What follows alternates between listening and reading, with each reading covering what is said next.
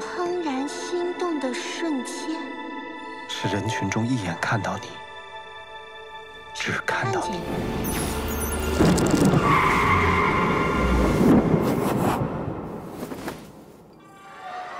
这是哪儿啊？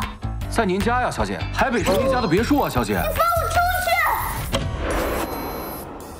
去！我不认识你，我也没怀孕，我更不想嫁给你。看来他真的不记得了。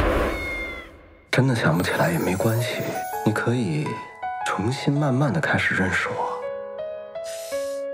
我对你不是很了解，但你却突然间知道我很多生活习惯，这也太不正常了。我知道你很多生活习惯是因为我关注你，只可惜你也是作者笔下的纸片人。对不起，我不能，出于一些原因，我不能爱上你，你能接受吗？你能看到小说？方慕辰，你到底是谁？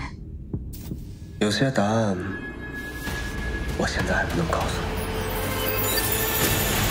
小哥，小哥，你不可以娶她，她不是我，她不是我。